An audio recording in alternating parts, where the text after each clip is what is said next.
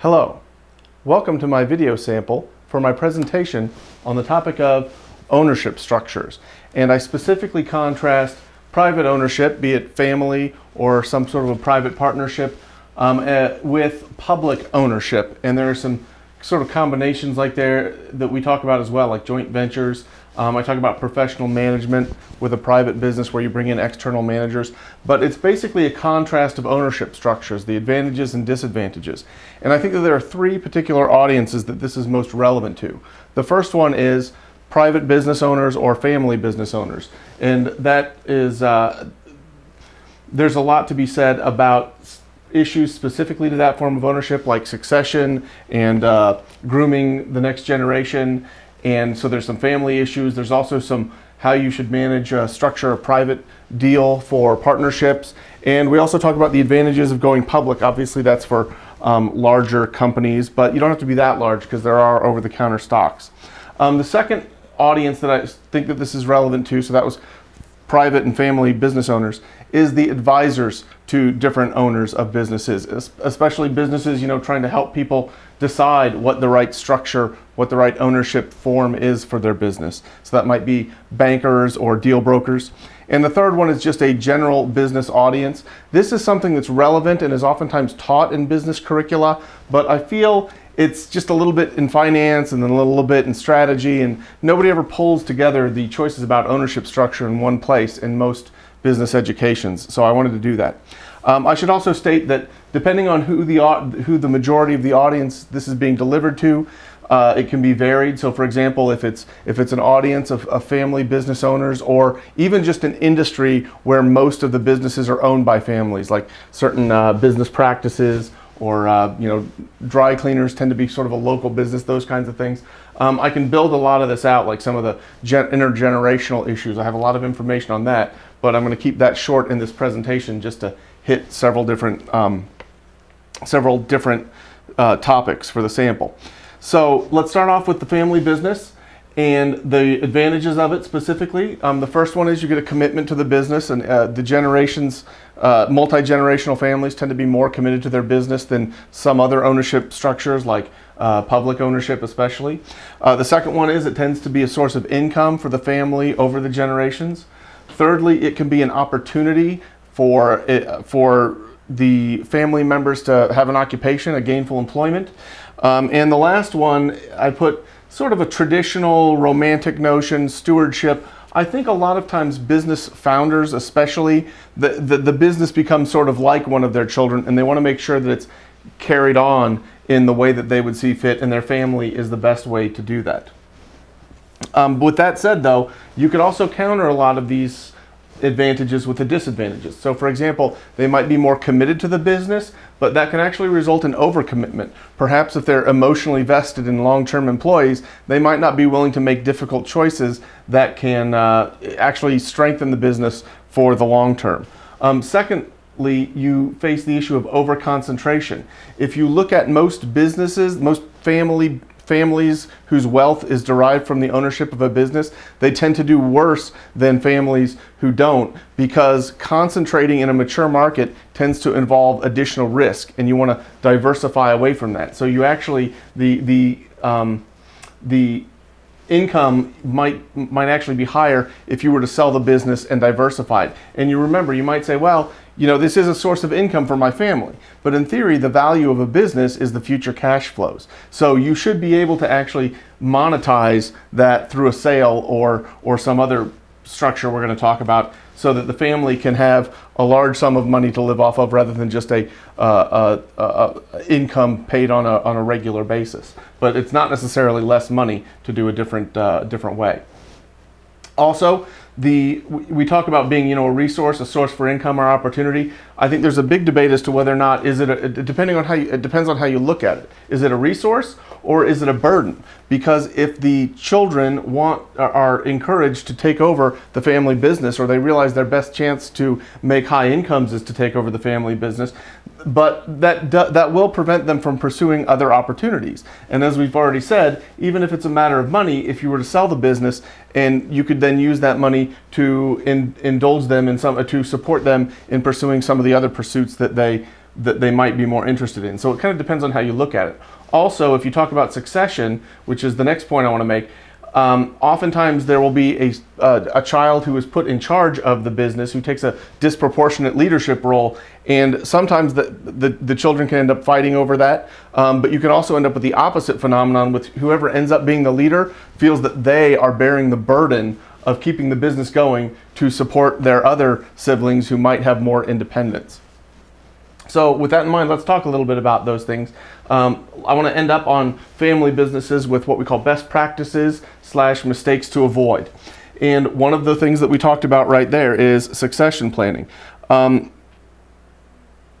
let me stop and take a step back and just say, in terms of best practices in family businesses, it's interesting to note that most cultures have a variation of the expression, you know, from shirt sleeves to shirt sleeves in 3 generations. And that expression usually means that family businesses sort of tend to go up and down in about 3 generations. There's the first generation that starts it, the second generation that flourishes, and the third generation that declines. And it's important to note that that's a common expression, but it's actually found in various cultures around the world in different languages where it grew up independently, which says that this is something that tends to happen regardless of culture. So you got to watch for that cycle, that life cycle for your family business. So succession, we already talked a little bit about. Sometimes you want to choose a leader, and it also might be difficult if there are changes to that position. Like if you appoint a leader when they're young and the other siblings don't want to take an interest, but then maybe some of them come back and decide later that they would like to, or the person put in charge in the leadership role doesn't work out. You also have issues where oftentimes the parents will anoint someone a leader but continue to control the reins themselves, and this confuses the employees because they ask the putative leader what they should do, but in reality they always end up going over their head to the parents because they know that's where the real decisions are made. So there's a lot of issues about that. There's also issues about grooming the next generation. So if you have someone that you want to take part in the business, do you keep them in the business as they grow up so they learn it top to bottom, or do you put them out, do you send them away before they come back to the business so they can get some external experience running other businesses and learn how things work other than their own family business, where they might be treated a little bit specially, and it might underdevelop them that way. And the last one I wanted to talk about there, this is just a common mistake to avoid. Oftentimes you can end up in a situation where the family gets so used to the income of the business that they start having sort of certain fixed costs that they need to have serviced by the business, and as a result of that, they're not running the business. They're not running the business to make income. The business is being run to serve the income. Essentially, the tail wags the dog, and so they might be not taking enough risk, not making new investments, and henceforth hurting the business because they're having to pay for the lifestyle that they've adjusted to. So that is a little bit on family businesses, and by extension sort of a certain subset of private businesses. I also want to talk, let's start out, or let's move from there to the other extreme, and that is a public company, and let's talk about the advantages and disadvantages of this. Public company, as most of you know, is when you sell it, issue stock, or allow any member of the public to buy it. There are several advantages to that. One of them is the cash. You get the cash for the family. Like I said, instead of having an annual income or regular income, you get it all in one lump sum.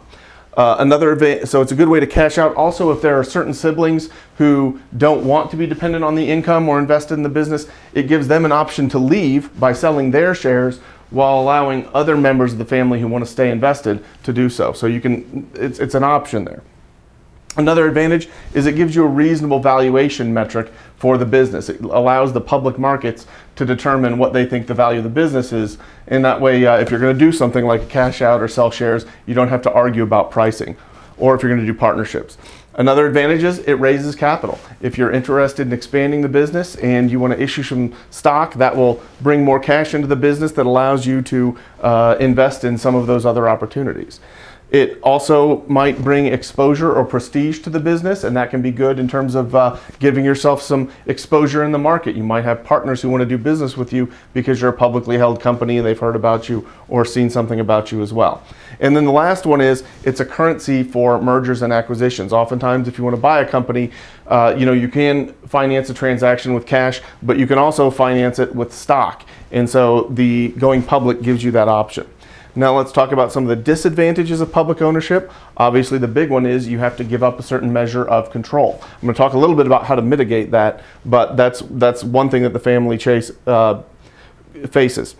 Secondly, you don't get to choose your owners anymore. Once it's on a public market, it can be bought by anybody in the herd out there. The thundering herd can have their own opinions about how the business should be run. They might be difficult to manage relationships with, and also you might get activist investors, hedge funds, people who want to force change in the business, buying up large shares of the stock. So you lose the ability to choose your owners when you go public.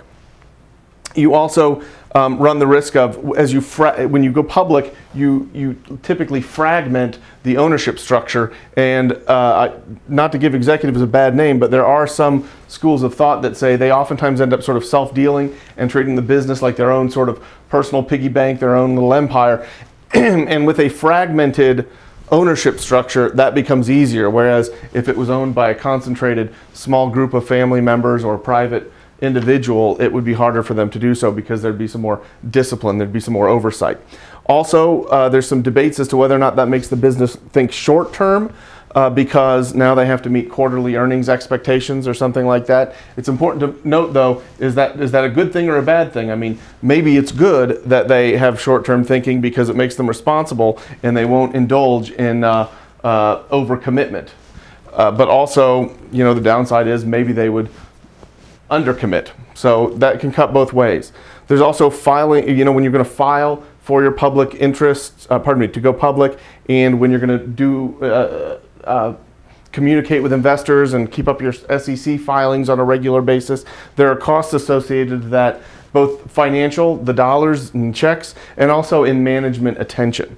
And then finally, you got to remember that when you go public, you're going to be issuing statements to your shareholders, and your competitors can see those things and find out how much money you're making. Also, your suppliers can and decide if maybe you're making too much money and they'd like a bigger share of the pie themselves. And likewise, your customers can decide if you're making too much money, maybe they're being overcharged. So that's the plus and minus of a public ownership structure. Now let's talk a little bit, so I started out with both extremes. Let's talk about some of the hybrid approaches. One of them is you can have a family business or a private business, but appoint professional managers. This is assuming that the outsiders would be better than perhaps some of the groomed internal family members. And that can be the best of both worlds, or that can be the worst of both worlds. The best of both worlds is when you maintain family ownership and family commitment to the business, but the professional managers, you're able to pick and choose the best managers on the market, and you end up having better performance. But you can also end up with the worst of both worlds, where you have a private business, but the professional managers, as we sort of talked about, manage to sort of ingratiate themselves into the business and exploit it for their own benefit. And that's especially true if the generations aren't keeping a close track on that, and they sort of take their eye off the ball, so to speak, and the managers end up sort of running it for their own benefit. A good example of that is with the Wall Street Journal. They actually lost control of the business because the parent, the generations got so far removed from the management that they weren't even sure that they wanted to sell to Rupert Murdoch when he is the activist investor, like we talked about, made an offer for the business, and they really couldn't turn it down. They weren't prepared for it. Also, it's important to note that historically speaking, when you bring in external managers at a premium, sort of the hired guns, and this is not specific to private businesses, this is general as well, for public companies as well, but hired guns tend to underperform internally groomed managers. That's not necessarily a family manager, that could just be someone within the business. But that's, the research has indicated that, so that's something to bear in mind when you decide if you're getting the best of both worlds or the worst. Another thing that I'd like to talk about briefly is partnerships and joint ventures. These can work very well when there's something sort of complementary. You know, you have the production capacity, but someone else from another region that you'd like to go into has a good market, has good relationships there, and you can sort of form a partnership. It's also important to note you don't have to make this all one entity. You can have separate legal entities to serve your partnerships if you're going into a different area, region or market such as that. But sometimes it ends up being the whole thing. one entity that you actually combine with another partner. Another thing I want to talk about is joint ventures, which is kind of a variation on that theme. And I've found that a lot of joint ventures don't work out in the long term. This is sort of my anecdotal experience. And I think the reason for that is they're either too good or not good enough. If they're not good, if they don't work out, they're not lucrative, then nobody wants to support the joint venture. But if they're too good, everybody wants it for themselves, and they start to fight over it. And if they can't get control of the whole thing, they start to do a separate entity that they do own all of, and then they end up fighting between the joint venture and the contracts. A good example of this was Starbucks. Kraft wanted to license the Starbucks name to sell coffee in retail. Starbucks said, fine, that's incremental growth for us. But it turns out that started being very successful, and Starbucks growth ran out in their coffee shops because they had fully developed the market. You know how common they are. And so as a result, they ended up being frustrated that they were stuck in this joint venture with Kraft. They would have rather owned it themselves and gotten all the upside to themselves. So joint ventures can fail because they're either not successful or successful. And so as a result, you end up with a lot of joint ventures. It seems like I'm always reading an article about another joint venture that went bad. Theoretically, there can be advantages, but the track record is decidedly mixed, shall we say. Another possibility you have is private equity, and that is, if you have a privately owned company, you essentially keep it private, but you sell it to another investment group rather than going public. There's a debate as to whether or not that gives them a more long-term focus or short. They will tell you that that makes them more long-term focused because they're not worried about those quarterly earnings statements, and so they can make big investments. There's some truth to that, but it's also important to note most private equity firms, with some exceptions like Warren Buffett's, but most of them are interested in exiting within a few years, selling the business, and returning the income, the appreciation to their investors. So in reality, oftentimes if they're only going to be in there for 3 to 5 years, they'll drop investment dramatically low to make the company look artificially profitable so that when they sell it, they can get a higher price for it. And then the person who buys it ends up realizing that it had been underfunded and it's not nearly as profitable as they thought they were if they want to invest in it and keep it going. So there's a debate as to whether or not private equity is long-term because they aren't interested in the quarters, but they're still short-term because they are interested in only a few years. Another thing to consider is, I would say, more skills or less. Private equity oftentimes likes to present themselves as the professional management group because they have skills from other industries to bring into your own. That's generally true, but then there's also the argument of if they're coming from the outside, maybe they don't have the skills, requisite skills and understanding of the inside of that industry. So that's another debatable point with private equity. And then I wanted to talk a little bit about what I call sell a stake, which means you're selling a stake in the firm but not the whole thing. And one option for this is, one variation of this would be if you allow some of the shares to be sold publicly, but you can actually have 2 share classes, and so the income gets promised to the public, but the voting shares, control of the company, the decision making, stays with your private or family business. And that's one option that companies like Brown-Forman, who makes Jack Daniels, they have a structure like that. But it's important to remember, even if you maintain decision making within your private ownership, you still have a fiduciary duty to the public. So even though you have more control, you don't have absolute control. You can't do anything that the public could argue is against their fiduciary interests, or they can file a shareholder lawsuit. So for example, if you have a takeover offer that's a high price and you have this dual class structure, the family can't just say no because they don't want to sell. If it's in the interests of the shareholders in general, if the offer is generous enough, they actually they can be forced to sell. Last thing I want to talk about is the advisors. When you talk about selling stakes or even just going public, a lot of the advisors that you might be interested in are, a lot of the advisors that might be helping you are paid on a deal basis, maybe a percentage of the deal. And so they might be more interested in creating partnerships, going public, selling to someone, because if they're paid on a sale, the option of doing nothing doesn't make them any money. And so there's a conflict of interest thing to bear in mind there. So anyway, that's a sample of my ownership structure presentation. I hope you found this interesting. If you'd like to see something like this presented for your organization or at your event, please contact me at keithwhite.com for a proposal. I look forward to doing business with you. Thank you.